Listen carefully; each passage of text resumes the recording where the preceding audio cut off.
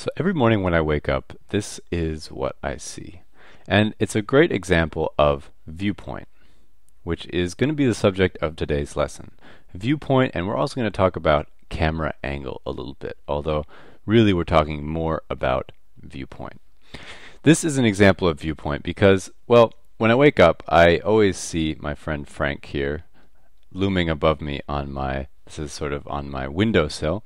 And one morning when I woke up, I just thought, I should take a picture of this because, well, I wake up every day looking up like this, and it's kind of a cool image. So I took the photograph, and it's a perfect example of a low viewpoint.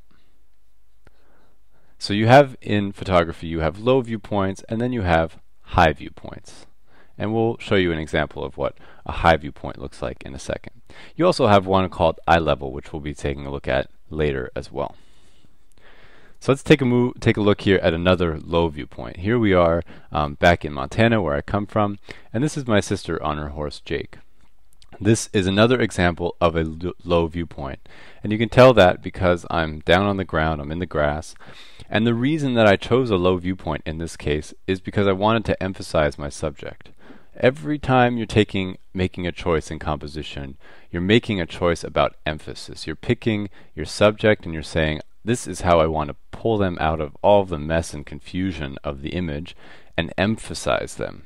And in this case, I thought, the best way to make Sadie and Jake stick out on this background is to put them on the sky, because it's a big empty palette where I can sort of make that shape that says horse and girl on horse really apparent. And you can see, I can still see the mountains in the background, the Mission Mountains that I grew up near, and you can still see the field. But I chose to put that all on the lower third. We've talked about this in our rule of thirds lesson. And I decided to put everything else up top here and to really pull them out of the whole picture and make them the emphasis, make them the star of the photograph. So that's one reason to choose a really low angle. It kind of adds drama, it adds emphasis, and it also adds a level of importance to this image. It kind of gives it a sort of a different feeling than if you're looking down on the subject. Here we've got a high angle image, and this is just a snapshot. I was riding in the bus one day on my way home from work, and the sun was shining in from the west, and you can see that's causing a really great silhouette on this biker's sort of on her hair and sort of on her coat, and you can see the car is kind of lit up very cool. It's the light shining into my lens and catching some dirt right here and kind of causing a little bit of lens flare. But I just chose this image because it's an unusual way of looking at a street. You don't usually see the street from this angle, especially if you're walking around on it all the time. And so it's just kind of a good example of a high viewpoint. A high viewpoint also kind of has a feeling of looking down on someone. So there's also a certain sort of power relationship involved in high viewpoints. A lot of times if you want to take a photograph of a child, you'll be looking down on them if you're a taller person. And there is sort of a power relationship involved in that. So like in the last image where we were looking up at Sadie and Jake up against the mountains and the sky, we were giving them a lot of the power. In this case, we're looking down on them and saying, we're bigger than you and we're looking down on you. So that's another thing to think about when you're choosing a viewpoint for an image. Here is an example of a house guest breaking the rules of the house. This is Spencer.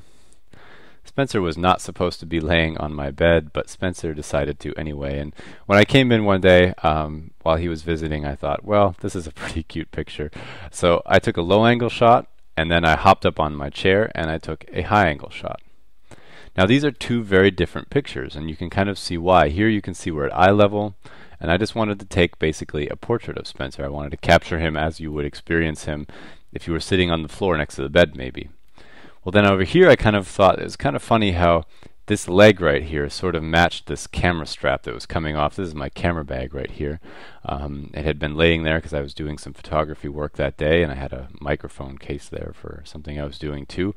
And I just thought it was kind of a funny sort of mirror image in a way. It's sort of like my camera bag and the dog were sort of similar.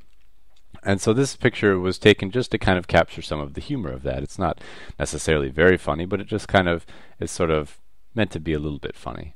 And this kind of just gets at the fact that using your viewpoint can tell two very different stories, and that's really important when you're doing photography. Storytelling is really what you're trying to do, and if you're trying to tell the story, if you're trying to tell this story with this picture over here, then you're going to have a hard time. So you have to change up your camera angle. You have to try some different things.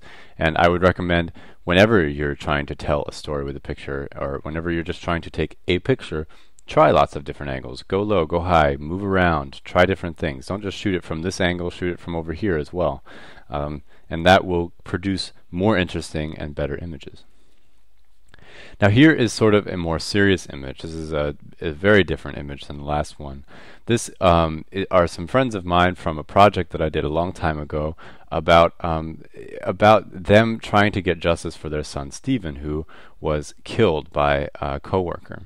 They felt that the government had mishandled the case in investigating Stephen's death, and so they were making a big case against the U.S. government at that time, and they still are actually even years later.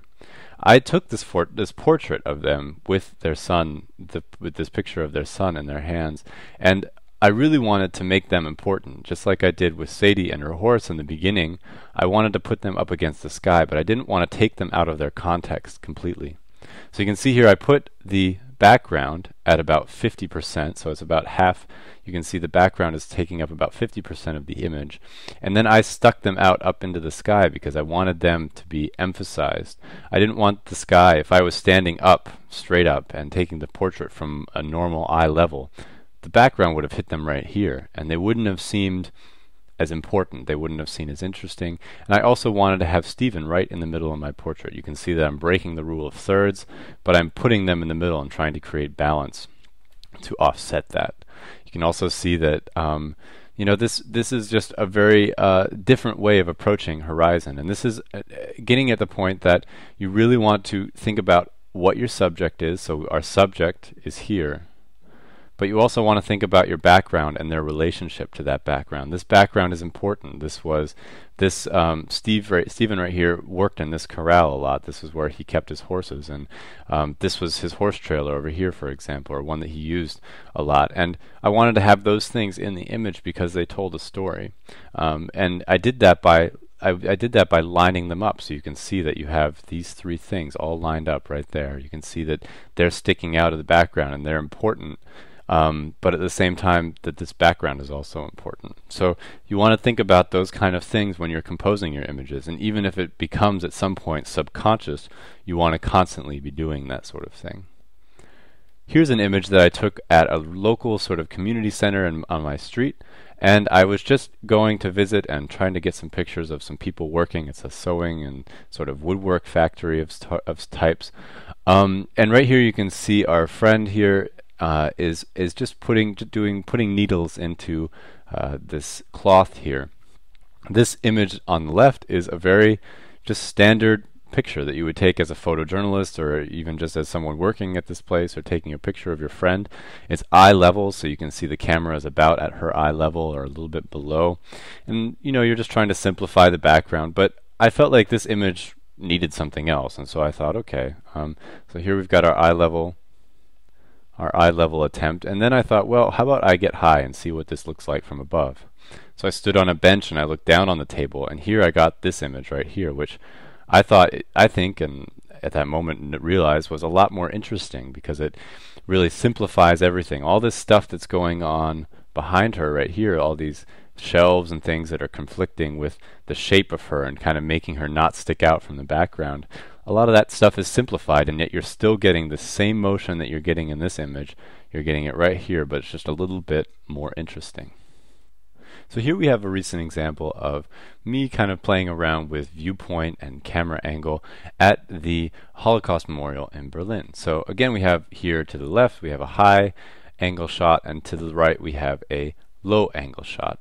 And these images tell very different stories. This kind of gets again at the storytelling element and some of more maybe the kind of feeling part of photography that you're trying to kind of bring across to your viewer. Here to the left you can see the man is sort of searching and looking through. He has kind of maybe a feeling of maybe questioning where he's going, and by taking a higher viewpoint, you can kind of get to that feeling in a different way than you could if you were standing down at eye level with him, or especially if you were down on the ground looking up at him, it would feel like a very different thing. Maybe if you were low on the ground, it would feel like he's conquering his way through this memorial, and if you look at him from above, maybe he looks a little bit more questioning in a way at the very same moment, just by changing your camera angle. And to the right here, you can see this has, just from the action of the person who you're photographing, from your subject, you have obviously a very different image. He's moving and jumping around and sort of playing, so it's a more playful image. But it also has a different feeling because of your angle, because you're looking down and you're kind of seeing this sort of like powerful young person diving across all of these big stones, and that kind of has a very different feeling than looking down on someone. So think again about the power relationship that you're kind of creating with this, and sort of the emphasis that you're putting on an image. Here you can see the emphasis is sort of more on the sort of confusing sort of graphic element of the image, where here the emphasis is really on the subject, the young person kind of jumping across. So you want to kind of think about that as well. Here's also a recent example of a viewpoint sort of practice session that I was doing when I was shooting some people in a school. And here we've got a high viewpoint, and this would be called, if you were a cinematographer, this would be called a POV shot. A POV basically means point of view, and you're trying to see exactly how the person who would be working or doing, or who you're photographing, would see something, and you're just looking over his shoulder essentially. In this case, maybe you're taking the point of view of a teacher who would be looking over the shoulder of your student. To the right, you can see something. I kept seeing the teacher of the class put his hands on the book, and the students kept looking at him, especially this student right here. And I kept thinking, how do I get this? Well, I used then a lower, not a low camera angle, but a lower camera angle. So to kind of emphasize this, I wanted to line up this action right here with this face. And the only way to do that is to get low. If you don't get low, then you just have the table and the finger. And if you get too low, then you just have the table and you don't have the student. So you want to have both of these things lined up, and you can just do that by lowering your camera to a spot where you're going to have this, and these guys over here all in one image and not in 2 or 3 separate images. I was standing on the side of a highway once I was doing some landscape photography, and I saw this Sweetheart bread truck coming plowing down the road at me, and I thought, I was in eastern Montana, so you can see things coming from a long way off there. I saw it coming, I thought, how can I get this image? And then I saw these little kind of sunflowery sort of, I think they're called brown-eyed Susans, and I thought, oh boy, I need to line those two things up, because this yellow is perfect to kind of set against this truck. So I ran over and I got down low, and I did the same thing I just did in the last image. I evened out the subjects. I wanted to have one subject in the background, a little blurred. I chose a slower shutter speed, and I wanted to have the flowers in the foreground. And I did that just by using my viewpoint. If I was standing up straight, this image wouldn't have worked. But by getting low, getting down at the level of this flower, and then putting that truck right in the background, you then have this sort of color tension from left to right. So it gives you kind of an idea of different ways that you can use Viewpoint to make stronger images. You can learn more about photography and lots of other things at allversity.org.